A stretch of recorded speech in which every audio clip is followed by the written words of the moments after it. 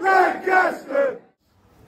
Lancaster City fought a Boxing Day defeat following 2 late goals despite Jamie Mellon's early opener. Yeah, we said at half time. If you want to be a mediocre team and come in 1-0 when you should be 5-0 up, it can always happen, and it's come, you know, to the end of the game.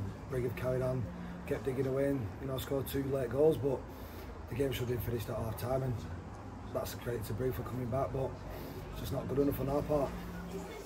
Our Boxing Day record has never been great, so how does it affect preparation heading into a busy January?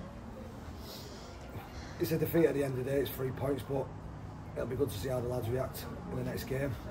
Obviously so far we've been on a good run, but you know, now we've had a defeat, it'll be interesting to see how, you know, we're going to train on Thursday and then look forward to New Year's Day, and I'm sure that, you know, they'll come out all guns blazing and want to prove the point that they are good enough and they deserve to be in the team. We do face Atherton Collieries on New Year's Day, so how can we look to bounce back for that fixture? Obviously, you know, we had a great turnout today from the fans. Now we're back at home, and hopefully, you know, we'll get back to what we're good at. Like the first half performance today, I thought it was excellent. We've got to start right New Year's Day, and you know, it's irrelevant to where they are in the league. It's about what we do on the day, and it's 11 against 11, and we've got to be a better team and come away with 3 points. Thank you for your time. Lancaster!